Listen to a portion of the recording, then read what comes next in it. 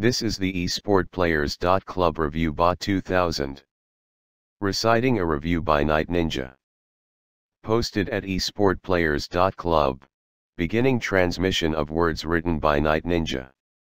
There are those games that come out and leaves you with an impact, unlike any other, games that stand out and become memorable experiences for the rest of your life. Shadow of the Colossus has been regarded as many things over the years and has even gotten its own fully fleshed out remake as of late on the PlayStation 4, just like the original 3 Crash Bandicoot games got, and Final Fantasy VII will eventually have.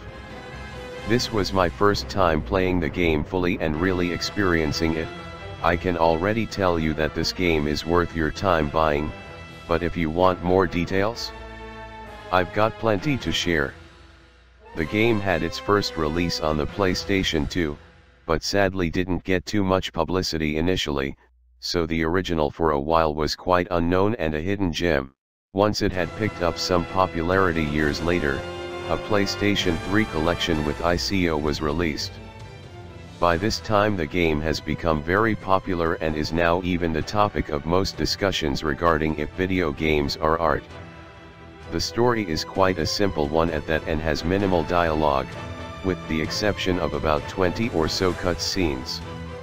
You play as a boy named Wander and with your horse Agro, traveling to the Forbidden Lands, as his tribe had told him before, held the key to bring the dead back to life if they can get the help of Dorman, the deity of this legend. He brings a girl named Mono's body with him and takes the Sword of Legend, planning on bringing this girl back to life.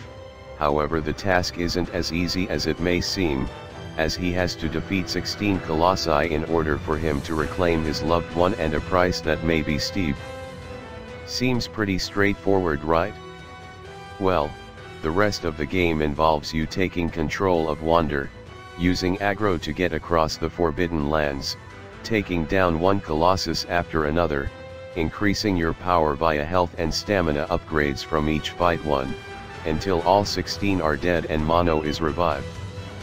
Each Colossus is very unique in design and requires their own strategies to defeat, all with a beautiful, vast and immersive open world with a diverse amount of areas to explore before taking these gigantic titans down.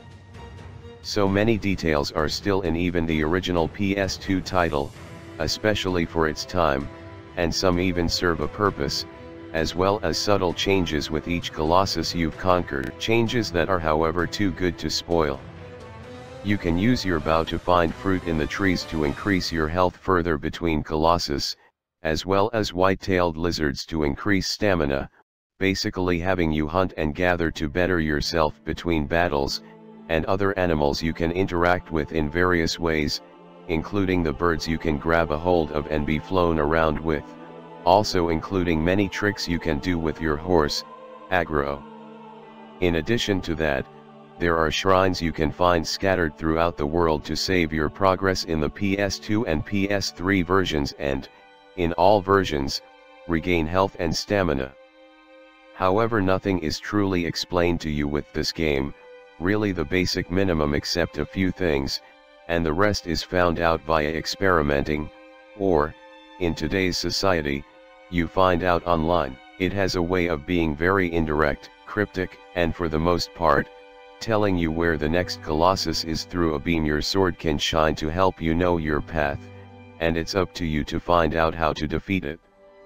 Each Colossus has their own design, scale, name, and even weak points you have to climb up to and stab to slay them. With all that, and a jaw-dropping score playing during each moment of epicness, this game is definitely one for the ages, and one that will definitely stick with you, no doubt. As of today, there are really only 3 platforms you can get Shadow of the Colossus on. However, I can already tell you the PlayStation 4 version is the definitive version of the game, with visuals that are so detailed, so beautiful, you can't stop admiring its beauty even if you tried. Not to mention the tweaked controls and other additions such as trophies, a new easy mode for a more relaxed journey, saving wherever without a shrine, a revamped HUD, and a new collectible across the whole map, gold coins.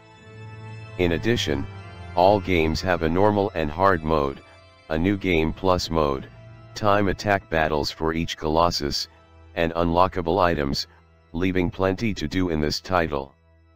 The only big issue this title can have, is with its camera, improved slightly for the PS4 remake, however, can snap and glitch in certain moments, however mostly during free roam, and barely ever experienced in the Colossus battles. However, you look past the semi-common camera issues and enjoy the gigantic boss fights, the jaw-dropping gorgeous open world the game has, its heavenly score, and in the end doing something so unique and interesting, this game will easily be a must-buy on any of the 3 systems it's available on. Truly a masterpiece and a piece of art for sure. Score, 9.5 out of 10. If the camera could be tweaked up a little more, it could easily get a full 10, but otherwise a masterpiece and worth buying a PS4 for alone. End of ReviewBot2k's transmission of a review written by NightNinja for Esportplayers.club. Please visit Esportplayers.club for more reviews and other video gaming info. Be sure to subscribe to our channel. Thank you very much for viewing this review recited to you by ReviewBot2k.